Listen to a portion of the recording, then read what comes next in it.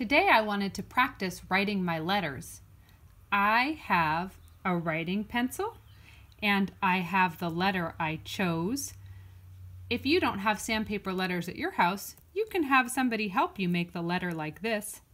And then I have some paper for writing. I chose the letter M. I hear M in mango, and I hear M in tomorrow. Do you hear it there in the middle?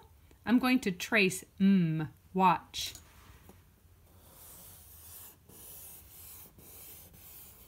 M. M. Now I'll use my pencil to make M on my paper.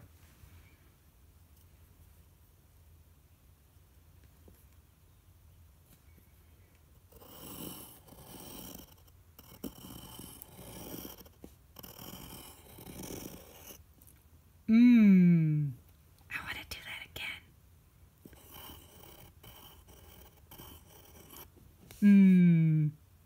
I'm going to make another one. Let's see if I can make it even smaller. One more.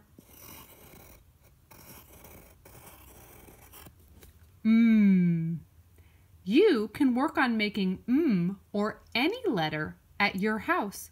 And if you run out of room on the front of your paper, you can always flip it over and make more letters.